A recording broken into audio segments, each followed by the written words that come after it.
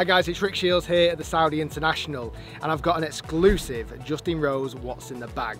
Justin Rose went through a huge equipment change this year, and he's going to join us to talk us through exactly what he's using in his set right now. If you're new to my YouTube channel, welcome. Hit that subscribe button so you don't miss out on any videos.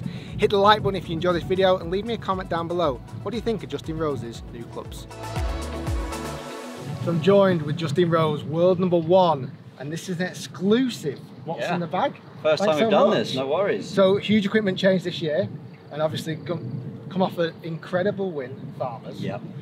Talk us through what you're using in the bag right now. Should we start off with the big boy? Let's start off with the big dog, Honma Tour World 460, Tour World 747, which is their new product line. I guess they've introduced the carbon crown along with it. Obviously that's the technology that everybody's using, but they're differentiating factors. It's 50% lighter than anybody else's carbon crown on tour.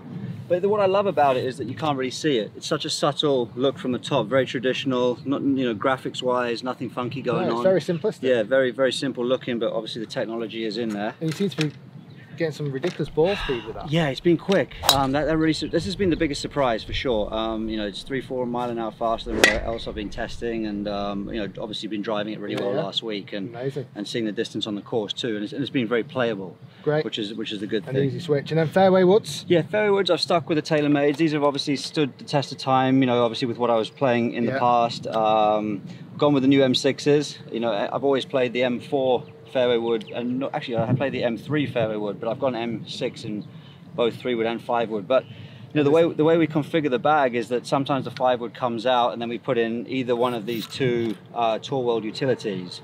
So you know, these have awesome flights, gets the ball up in the air, also really quick and plenty of distance. But depending on configuration of the golf course, you switch it around. 5 wood and these two get kind of played around with. And are they hollow head design at the bottom? Exactly, hollow head design.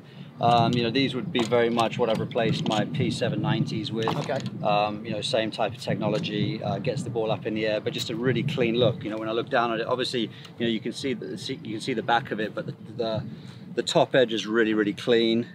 Yeah, you know, it definitely looks like a player's club from the top. There's help there, but you can't see it. Right, exactly. It's still sort of dressed up really well. So that's 2 and 3 iron. And then what? 4 down to 9. Are these the same irons? Yeah, 4 down to 9, same irons. Just a really nice, solid muscle back blade. You know, I really sort of I talked a lot to the team about these, just really trying to get the shape and the offset and the bounce exactly as I needed. You know, I like the Japanese style. I like a pinch toe. Yeah. I like a high toe. And not too much of a rounded toe. The reason I like a pinch toe is it makes the club look more upright than it actually is. Yeah. And when I see a club that looks upright, I feel like I have to be passive with my hands. When I see a club that looks flat, I feel like I've got to chase it. Draw it a bit too much. Yeah, exactly. So so these are completely handcrafted to your suiting?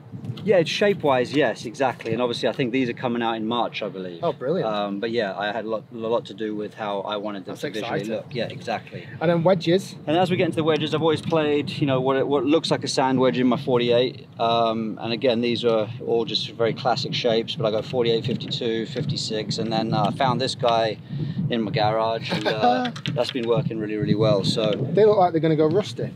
They do. They've got the raw finish on them, so you know, just a slightly softer feel. Yeah. They do look rusty. They do go rusty, but you know, I think the benefits of the feel is what I like about that. And you'll swap quite a bit of the wedges. The wedges, you know, you change them quite often? Tinker around, but yeah, I do. Maybe every sort of 3 months, I suppose. But you know, if I get to the Open Championship, I might take out a wedge and then maybe have something like 2 and 3 iron in the bag, because off the tee to avoid pop bunkers, you really need to do that on links golf courses. Yeah. And then the putter? The putter's a bit drastic, a bit different. Yeah, Axis 1, and as you can see, it's got my name on here. Very nice. But we've worked really hard with them to try and make it aesthetically a bit more pretty. You know, they're quite funky putters, but the technology's unbelievable. The CG and the sweet spot are perfectly in line, which gives it unbelievable balance. Right. It doesn't want to twist on you at all. And obviously we've figured out how to put this carbon fiber back on to make it look like what I was using before. Love it. And obviously my flat cat grip that I've been using for a while. Well, what a start to the season. Last thing, question, golf ball you use? TP5. Okay. Yeah, you know, obviously with a lot of change that's been going on here, I wanted to have one constant. I wanted to keep the ball the same, so I knew if the stuff was all working perfectly. Yeah. Oh, you're a superstar. Yeah. Thanks so much. Cheers, mate. Have a great season. All right, nice one. Thanks so much. Cheers. Awesome. That's the Justin Rose's What's in the Bag.